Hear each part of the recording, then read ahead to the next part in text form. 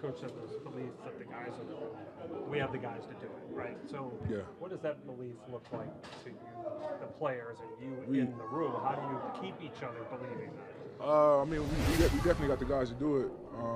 Like we're not going like dwell on it. I mean, it's been we lost 2 games, and they did a good job running the ball. It is what it is, and we had 2 other games where we did a really good job stopping the run. So,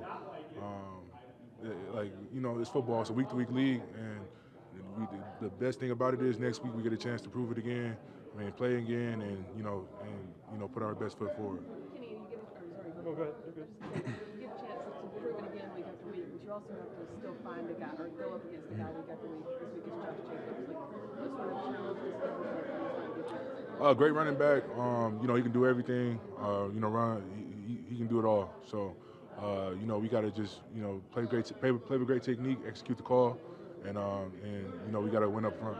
He hasn't gotten it going yet. So is there always a concern with a guy that you know can do it and hasn't done it yet? You don't want it to be against you. Nah, I mean, honestly, we're not worried about that. He's a great back, and yeah, we gonna have all of our attention towards him. Hey Kenny, how do you take Thursday's loss, compartmentalize it, and then push it to the side, knowing the focus should be on Monday? It's a week-to-week league. We lost last week, and it is what it is. Got to move forward. We got the Raiders this week, and we moving on. Excited for Monday Night Football? It's prime time. Everyone's watching. Yeah. It's a primetime game. It's gonna be huge. It's huge before going into this bye week. So we definitely got to get a win. I know it's unlikely you line up against him, but what's it going to be like to face Devontae? Man, it's gonna be cool. Seeing him out there on the field.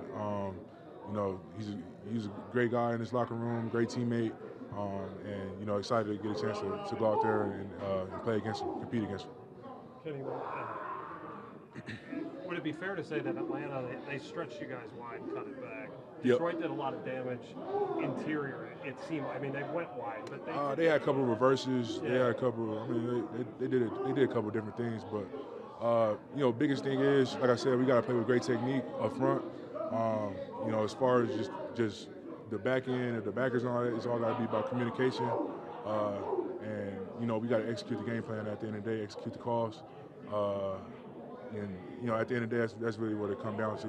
Like I said, it's one thing here or there, and at the end of the day, we all got to just be consistent, play in and play out.